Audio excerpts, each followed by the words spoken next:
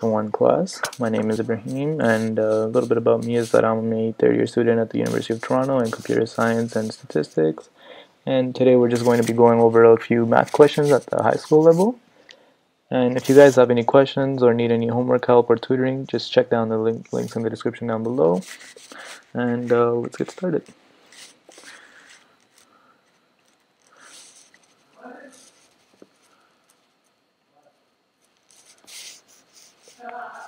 So our first question is, what is inverse in mathematics?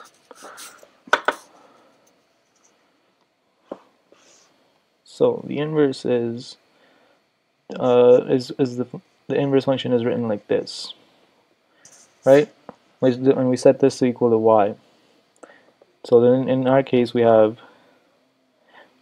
y equals, we have a function, sorry,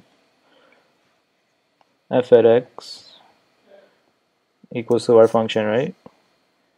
Then we let y equal to our function, and then we substitute y and x in our function. So in this case, let's look at our solution here.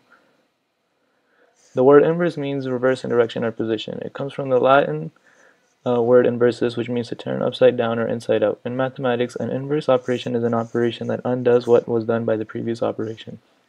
The four main mathematical operations are addition, subtraction, multiplication, division. The inverse of addition is subtraction, and vice versa.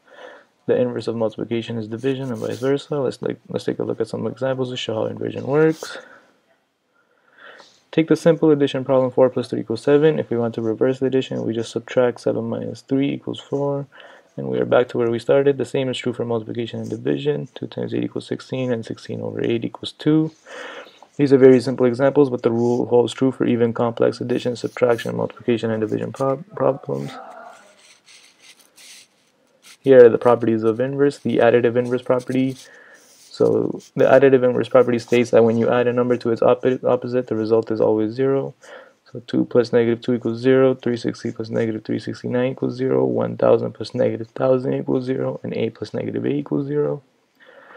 The multiplicative inverse property, which is that when you multiply any number by its opposite, the result is always 1. So 6 times 1 over 6 is 1, 205 times 1 over 205 is 1. The additive property states that when you add any number to 0, the result is the same number. 7 plus 0 equals 7, a plus 0 equals a. The multiplicative property states that anytime you multiply a number by 1, the number does not change. 13 times 1 equals 13, and c times 1 equals c. And now into solving equations, which is where I started off going on to. Solve x by the equation 2x plus 3 equals 17. In order to solve this problem, we must isolate the x on one side of the equation. The first step is to remember that the inverse operations of addition and multiplication are subtraction and division. The next step is to move the 3 to the right side of the equation by subtracting it from both sides of the equation. This gives you 2x equals 14.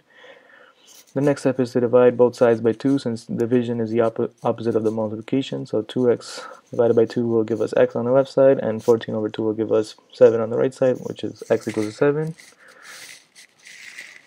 If you're unsure, you can always go back and check your answer. To do this, substitute 7 for x in the original problem. So 2 times 7 plus 3, which is 14 plus 4, 2 times 7 plus 3, which is equal to 14 plus 3, which is 17 as before. Solve the solution of the equation 3x minus 5 equals 19. We're going to add 5 to both sides, so I'm going to just write that one out actually, just show you how to do it.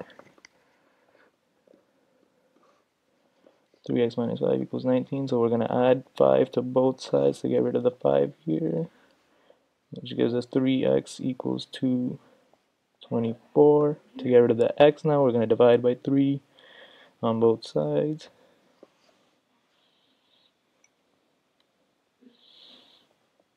Which will give us 24 divided by 3 is 8. And we can verify this.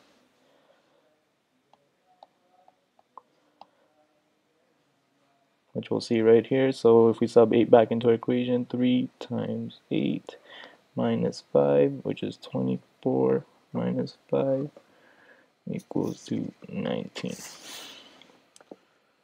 So therefore the solution is correct.